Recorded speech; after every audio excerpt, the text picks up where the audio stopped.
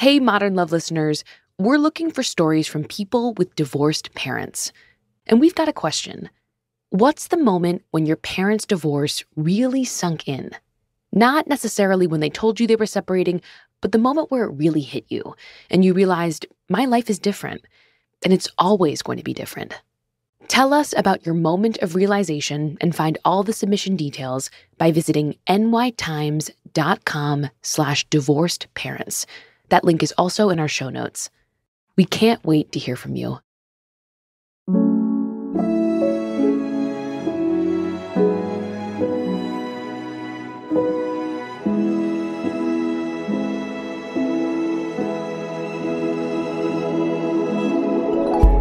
From the New York Times, I'm Anna Martin. This is Modern Love. When I was dating, I felt like people were always telling me to have fun. And frankly, that ticked me off. Because I was like, this is not fun at all.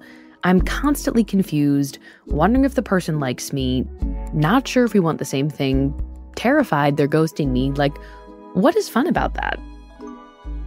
Today's essay is by Denny Agassi. Denny managed to do what I never could.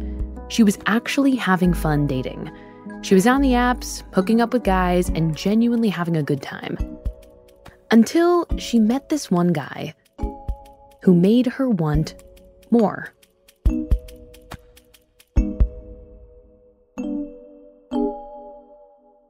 Denny, welcome to Modern Love. Hello, hello. I heard you just celebrated a birthday.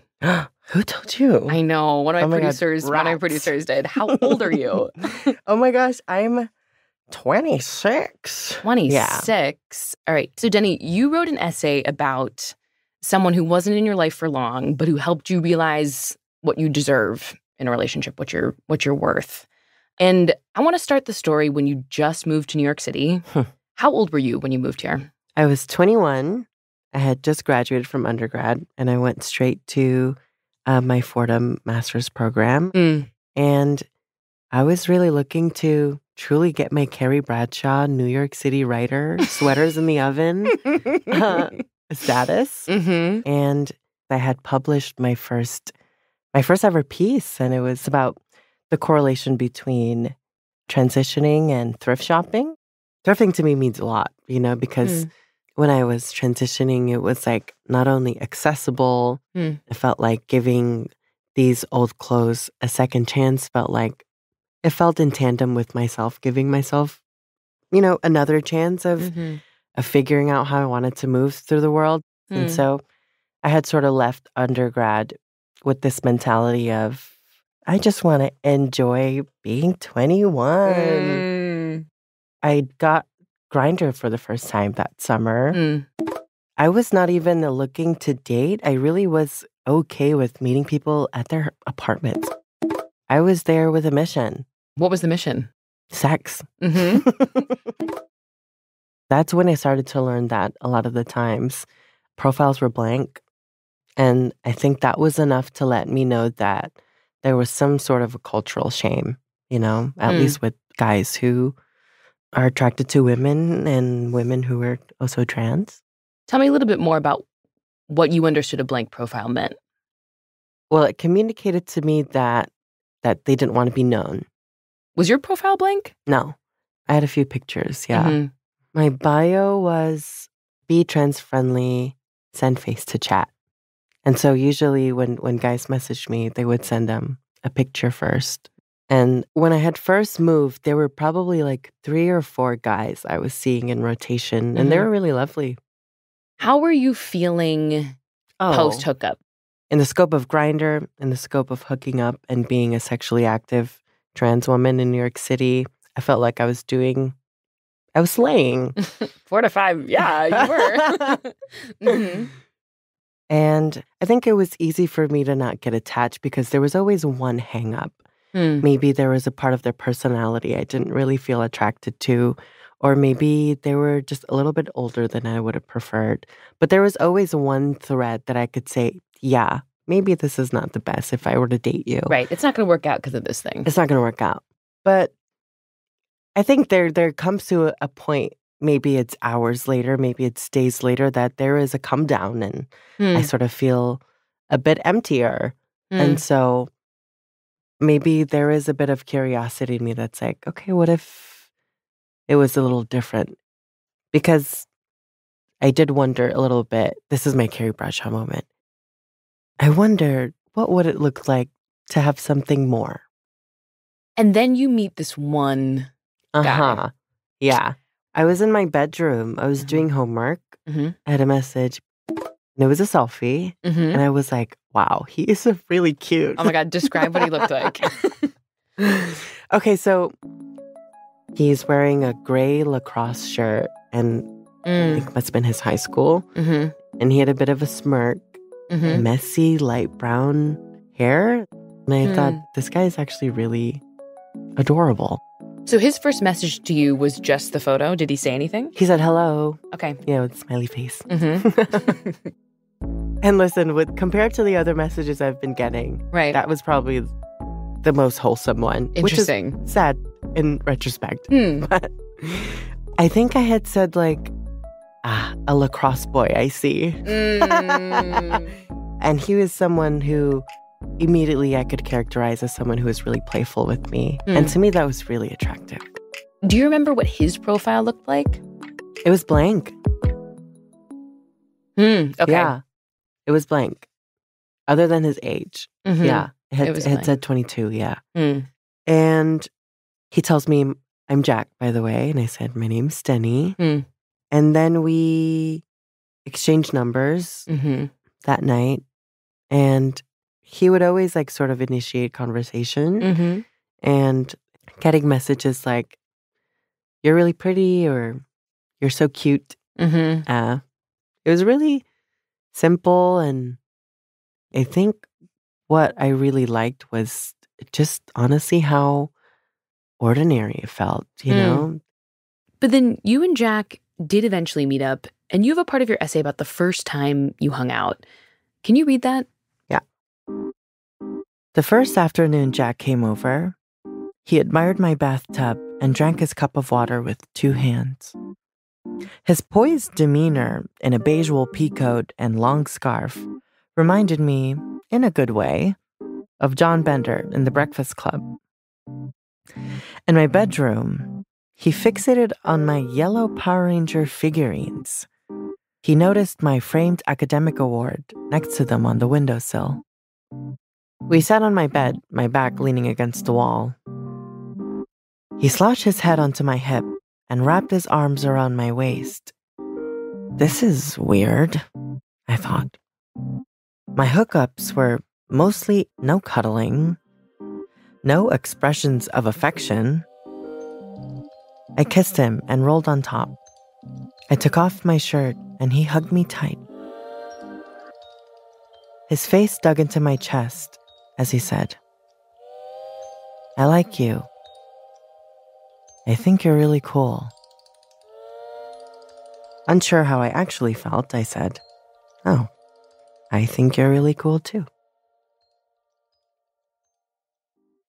Were you caught off guard when he said, I like you? I was like, what are you doing? Tell me what was going through your mind.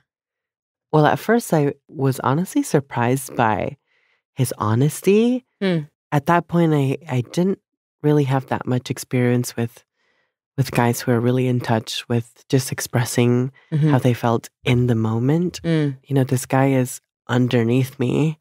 This is what he says. It was a bit of an awe, but also, huh? And in terms of the you said that initially when you met him, there was some sort of inkling that maybe this could be something other than a hookup. Yeah. So when he was looking at my academic award, he had asked Oneonta, like SUNY Oneonta. And I was like, yeah. He said, oh, I went to Potsdam. Are those schools close? Yeah. Okay. I had multiple friends at Potsdam. And so now not only was he really cute and sincere, my age, I was really like struggling to find that hang up that I usually had with other guys. And for now to have mutual friend groups for our social circles to collide, there was a moment where I was like, oh my gosh, this guy is not only not a stranger to me anymore, but he understands like my perspective of my universe because in some ways he lives in it too.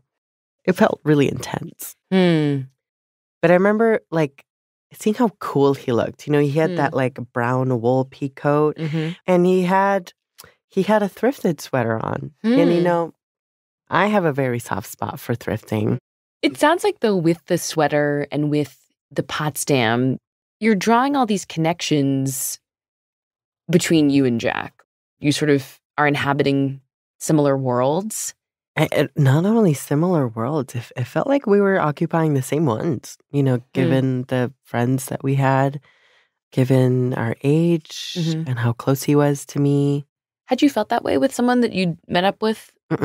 No. Did you want to see him again after that? Oh, immediately.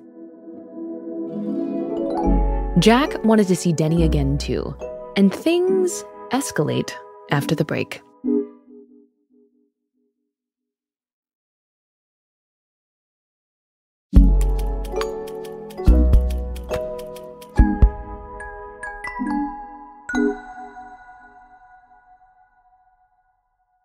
So you and Jack hang out again, but this time you let him sleep over? Yeah. And I had a full-blown panic attack. No way. Yeah, Wait, tell me about that. Okay. Yeah. I was sweating so much, and he was also so warm.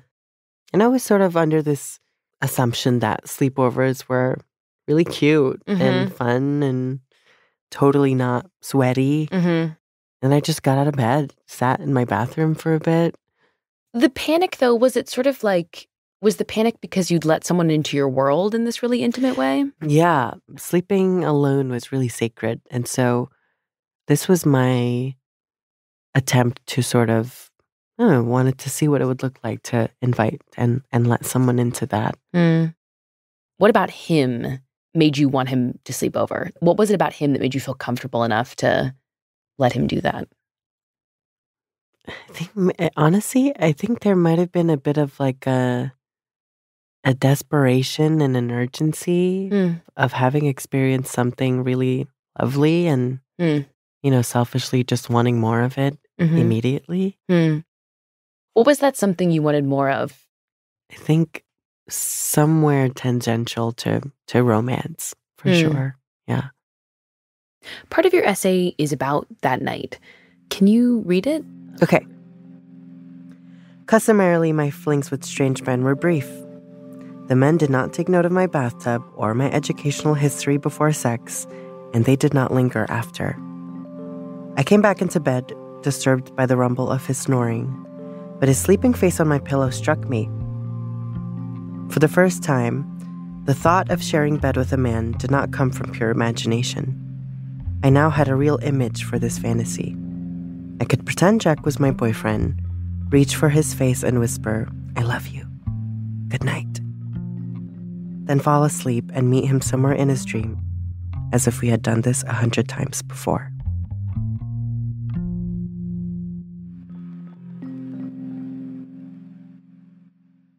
What were you trying out when you touched Jack's face, when you whispered, "I love you"? Yeah, I guess picturing those things was my way of facing myself and being really honest and being like, okay, girl, you're thinking about dating this guy. Let's explore that. And for me, it felt really good to be upfront with myself at least and say, okay, if you want to date him, like, what would it look like? And at this point, like, you and I haven't even been talking about the dynamic that this guy is someone who's cis and, you know, I'm a trans person. Like, even in that moment, like, I don't feel like that was even a thing, you know? I think I had a lot of presumed baggage about that kind of a dynamic and what a public relationship would look like. But for him, it felt really, really easy. Did this night and him sleeping over make you feel a little bit closer? I let myself be a little more affectionate for sure. You know, like some nights we're in my bed just like watching YouTube and, you know, maybe he'll give me a kiss on the cheek. And sleepovers became sometimes like the thing I was most excited to do, just like getting ready for bed together. And there was one time I was doing my thesis. So I woke up early and was doing my homework on the ground on my laptop. And then from the corner of my eye, I see, his hand sort of come up to touch my face. And I had just out of instinct, took his hand and, started kissing it and, rubbing my cheek with it. And it was really my first moment of like following Jack's suit of thoughtless affection. I mean, in the moment, I didn't think about it, but I do remember feeling like, I just can't believe like some people like really get to experience that like all the time, When you say that other people get to have that, Right. do you mean cis people? Right, yeah. Mm-hmm. Yeah. Yeah. Had you felt like you'd experienced that before? No. And I felt really grateful for that. Yeah. To like trust someone that much and, have his trust in return to share that with. Yeah. Mm-hmm. It was something I had sort of realized I could have. You got a glimpse, yeah. Yeah. I felt like this sort of world I was picturing about what a beautiful, colorful relationship would look like. Felt like he was helping me chip that door down and, I could see more and more. And I was like, I'm starting to see the full picture. And I think, with your help, I'm at a place where I think I can really admit that I want that a lot. So what happened? Well, in between, as the months went on, sometimes I wouldn't hear for a few days. And then sometimes it would be a few weeks. And then it was a month. So like the space between texting just got like bigger and bigger. And it, like the closer we were getting to. That feels confusing. And that felt so confusing. And then it was crickets. Yeah. Yeah. You were ghosted, which is so painful because it feels like you were just starting to admit to yourself that you wanted something more from Jack. And that's the moment that he pulls away. Yeah. I was at a point where I felt pretty open, and then suddenly I'm alone in it. And I felt like, am I making a fool out of myself for wanting these things? Because the silence is telling me a lot. And then it just got to a point where I sort of just embraced it and said, I think it's just going to be something that I carry with me. Like I was born and raised in Indonesia, and I'm at a point now where I've lived in the States longer than I have back on the islands. And from what I know here with how we grieve is that we sort of isolate ourselves. We bury it all in that moment in time. And then we move forward with our lives.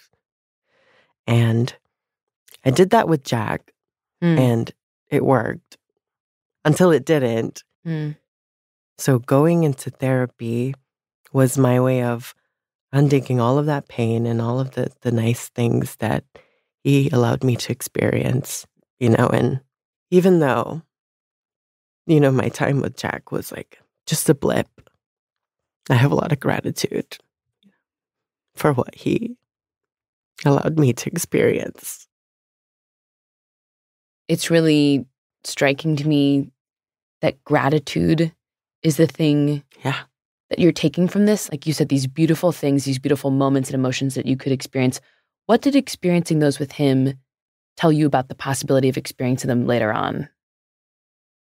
I think it's taught me, like, if I want someone to treat me a certain way, I better be doing it already to myself first. But also, it's taught me that being trans is not a hang-up. That it's okay to want more. Denny says her experience with Jack has made her more open to a relationship. A serious one. She has clarity on what she wants, and she's comfortable asking for it.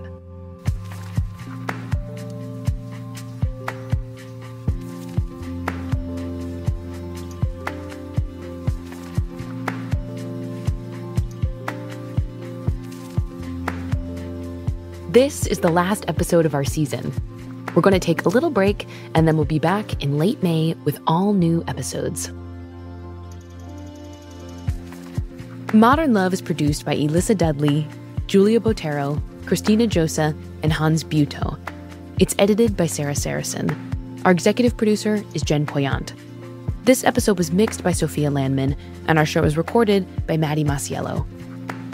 The Modern Love theme music is by Dan Powell. Digital production by Mahima Chablani and Nel Galogli.